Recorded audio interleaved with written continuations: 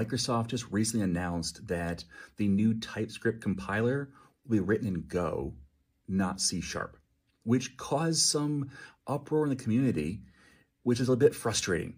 So let's talk about why. Now, I'm going to go into more depth into this topic in episode 251 of Dev Questions. That comes out soon.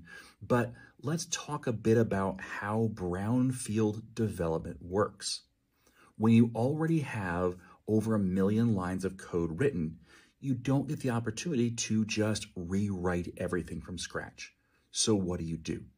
You have to figure out what can we do with what we have. And the bottom line here was that for this specific case, for this specific instance, it made the most sense to have a port, which is basically where you keep as much of the same code as possible when you're changing languages.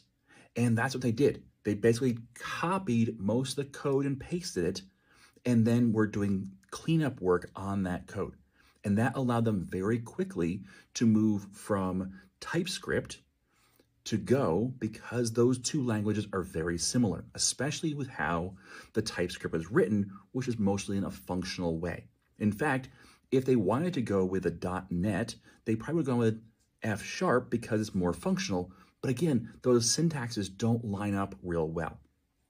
Now, the person who made this decision is the person who created C# and TypeScript. He's the lead architect on both.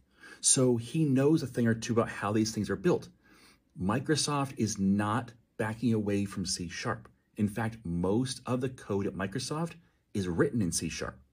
It's just for this specific instance that it's not. So don't get panicky when you hear things like that. Recognize that brownfield development, real-world development, means you don't always choose the same tool when you have different circumstances.